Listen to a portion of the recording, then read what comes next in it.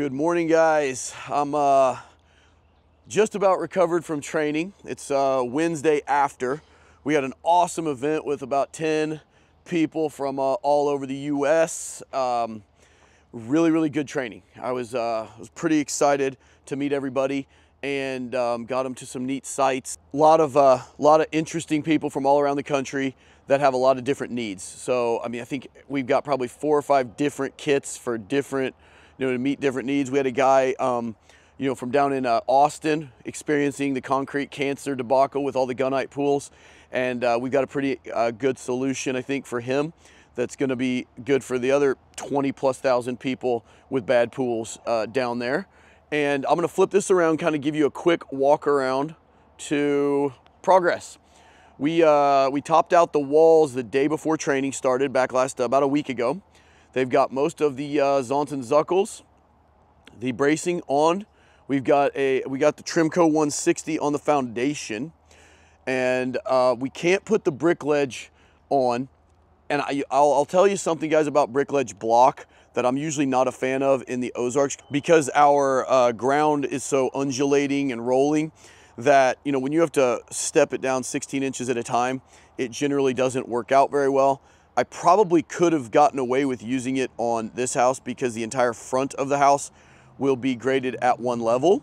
So could have done it, but it didn't. And so now we got to put in cinder block, 4-inch cinder block after the fact. But because of that, we won't need to use any dimple board, because usually we will do Trimco 160 and then put dimple board on it. We'll bring the fast foot back up onto there and tape it to our waterproofing and go over the edge of it so it's completely broken from the ground moisture. That said, we won't need the dimple board because the brick ledge will kind of act as the same thing. It'll protect the ICF from impacts of rocks and stuff during the backfill, and also give us kind of an area that will have an ability to weep if moisture gets in there. So we'll do that as soon as we pour the walls, because my boys went ahead and put all the stiff backs on the Zonts, and they go down to the ground here and don't allow us enough room to put our brick ledge, which is totally fine.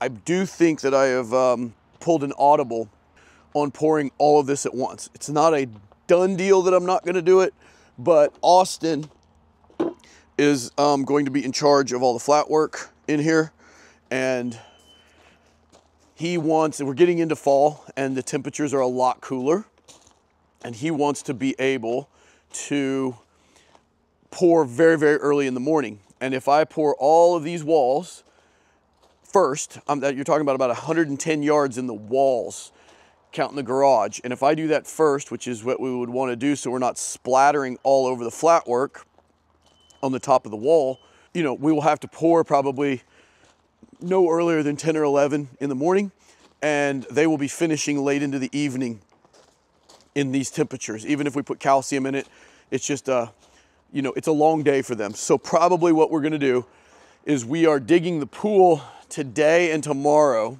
which is gonna go right out here past the patio.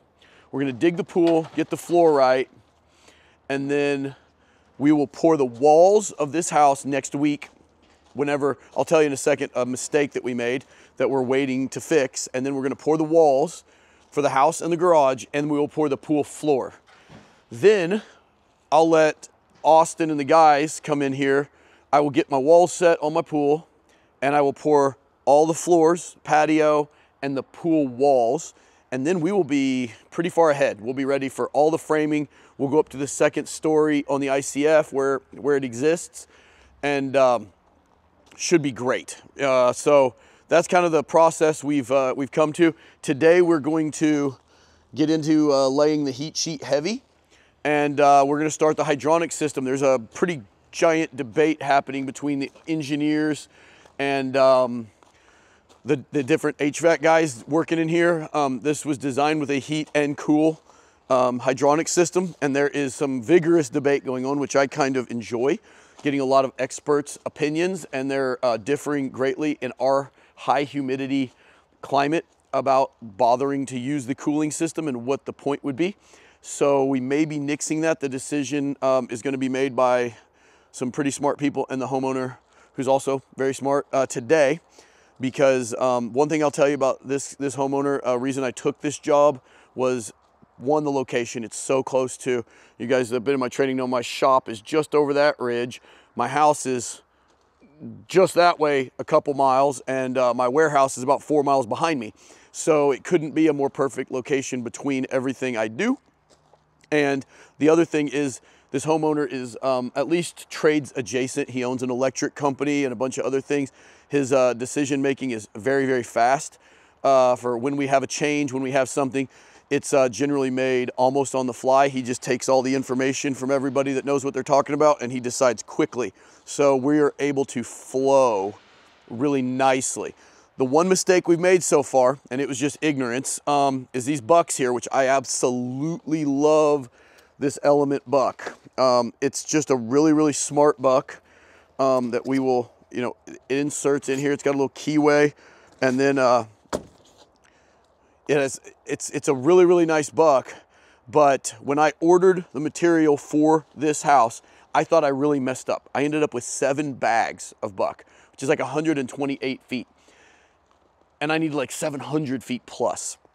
So I was kind of confused as to how that happened. I thought maybe the semi was full and they just shorted the order. So I looked back, and my rep that has helped me get started with Elements is awesome. But I think just on the fly, I actually told him I needed 700 linear feet, and maybe he thought I was talking square feet or something, but he goes, okay, that's 7 bags. And I didn't press it because I just didn't know how they came bundled. So I was like, okay, I need 7 bags, but I actually needed like, you know, 25 bags.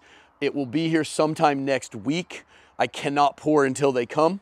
And after today, that's basically what we'll be waiting on the house, is that I only have enough buck material to do, you know, probably these front windows, and that's about it.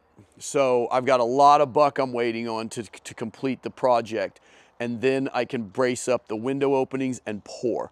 But anyway, guys, it's looking great. I'll probably, before the video ends, I'll show you what the foam looks like laid out, and then hopefully by the weekend, I can actually show you maybe the hydronic system that's going in once we finalize a couple of the changes, and maybe I'll have the pool dug out and I can just show you a cool progress video. Do have a couple more review videos coming up. I'm still gonna do Nudura. I think I'm gonna do TF systems, and one of my trainees is actually a big proponent of Perfect Block, which, you know, I've been somewhat confused about, you know, kind of the point of some of it, but she's supposed to be sending me some of it, and I'm going to do kind of an in-depth deep dive into kind of a diverging technology there. So I'll give you my thoughts on it. But the exciting parts of this is now that training's over and my boys are flowing really good, we're gonna get the heat sheet laid out. The plumber has another change to make first thing this morning, which as soon as he's out of my way, we're gonna roll with the heat sheet. So stay tuned. All right, so boys just got done with an 8-hour day. They got some of the walk planks up. We're using the TGIs for the second floor. They make excellent walk planks when you have them available. But check it out. We've got all of the heat sheet HD, or the heat sheet heavy. These are, the pucks are laid out on 4-inch centers on this stuff. So most of our hydronic is on 8-inch centers. You can see the area where we use the regular non-pucked heat sheet right here. This is kind of where the what you call the trunk lines, or all the service lines that run to each different zone, lays. And so it's on like 2-inch centers here. They don't really make a puck for that. So we, tomorrow morning I gotta go to the supply house and get a bunch of 5x10 wire mesh to just lay on the ground, so I have something to tie it to keep it organized. We also have to insulate those portions because they're so close together that they were gonna overheat the parts of the floor there and make it, you know, different than the rest of the structure. So we also have a secondary manifold system feeding the bedrooms. So kind of right here in the laundry area, you see it's flat too. So all those will go down this hall. Again, they'll be insulated, and they just kind of feed into the office, or I think this is office or library, and then the master suite. And there's still, the only part they haven't laid is the patio area with the ice melt system, but they've redesigned that to where I don't have to run the trunk lines underneath this stuff. It's just There's a manifold under the stairs, and it will feed the ice melt outside. So I don't have any runs underneath the heat sheet, which is handy. And real quick before I let you go, I'll have a really cool video Friday. I'll fly the drone, do some other stuff, probably also shoot one of my last few review videos. But Doogie's over here, he's murdering a tree right now, but you can see he started our pool. We laid it out for him today. Goes over right about there, out to the skid steer, and then right past those trees there and back. 20 by 40 pool, 4 foot to 8 foot deep, and it's 2 foot below this patio to start. So there's stairs going down to it to get it into grade. But guys, this project's coming together. We've burned through almost all of our supplies, which is by design. So we're actually starting to have some breathing room. They're gonna top out the walls on the garage tomorrow, so I should have a really cool video for you Sunday. I'm gonna get into the waterproofing and give you some more updates and stuff, but it's almost ready to pour. As soon as our buck material comes in, we're set. So see you guys next weekend.